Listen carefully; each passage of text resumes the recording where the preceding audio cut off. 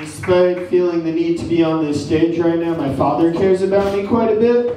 And he's worried about me right now. He's worried that I'm not going to be able to find jobs in the future because AI is taking all of the jobs. I don't know how to reassure him that I'm not qualified for any of the jobs that AI wants. Because artificial intelligence didn't drop out of college junior year to figure out who they are.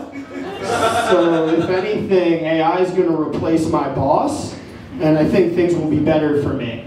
I think it's going to be an improvement. It makes sense that I've mostly worked minimum wage jobs because I was in special ed all of growing up. I was in special ed here in New York, and all the bullies who were in special ed programs here in New York grew up to be firefighters. So now sometimes when I watch the news, I catch myself rooting for the fire. This fire took out 3 people's apartment, and so I'm like, well, this fire never invited me to the movies just to get me to pay for someone else and then ditch me.